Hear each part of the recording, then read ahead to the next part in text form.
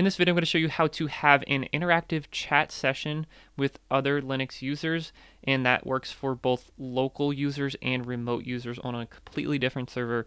So let me show you how to do that. All right, we're going to be using the talk command to do this, and what we have to do is install that package. So go ahead and type apt-get install talk, and we also want talkd.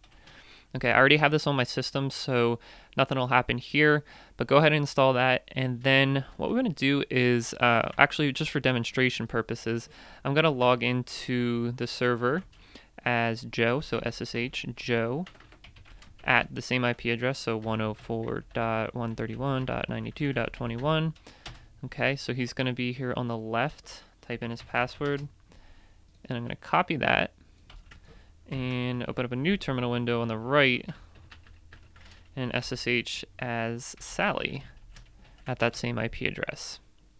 Type her password, and we are good to go. So right now we're logged in as 3 users, okay, 3 different users.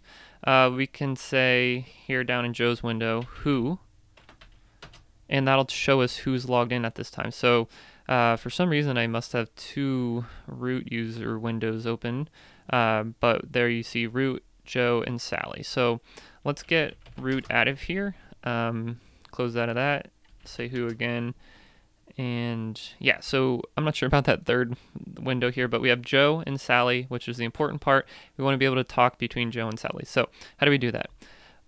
This is important because we can see who's logged in, and now that we have the talk command installed, all you have to do is type talk space followed by the user that you want to talk to. So Joe wants to talk to Sally, so he types Sally, and you have to type at.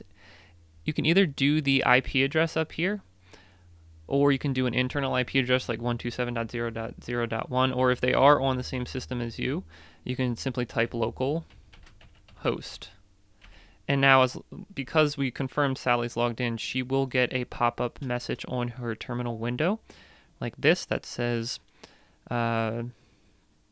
corresponding requested, or connection requested by Joe at pretty much localhost. Respond with talk Joe at that IP address. So Joe's over here waiting for Sally to log into the chat session.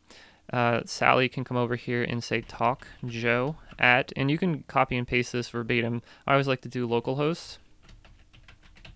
Hit enter, and now the connection has been established between the 2 users. So Joe can start out by saying, hey, Sally.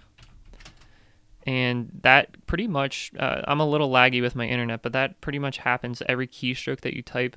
It'll show up on the other user's terminal window in the chat session. So Sally will respond with, hi, Joe. And then Joe can come back and say, how are you? And like, yeah, you can see I messed up backspaces. You can even see those keystrokes as well. How are you? And then Sally can come back here and say, fine, thanks.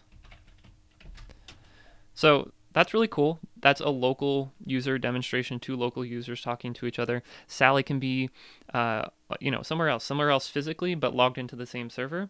But we can also have chat communications between users on 2 separate servers. So let me show you how to do that next. So we'll just get out of here with Control C, and I do have a completely different server over here. Got logged out, but let me log back in, type the password, and this is at this IP address ending in 122. Okay, so if you recall the old IP address, we'll just cover him up, 21, ending in 21. This one ends in 122, and I'm user Tony. So same syntax. Let's say Sally wants to talk to Tony on this other computer somewhere. She can say talk Tony at that IP address. So 143.198.71.122. And again, the only way this is going to work is if Tony has talk installed, and he does. So let's see how this works. Hit enter. Same as before. Tony gets a request from Sally over here. Sally's waiting for him to log in, so we'll do talk Sally at, and then this time the remote IP address, because we're on 2 different servers this time. Hit enter.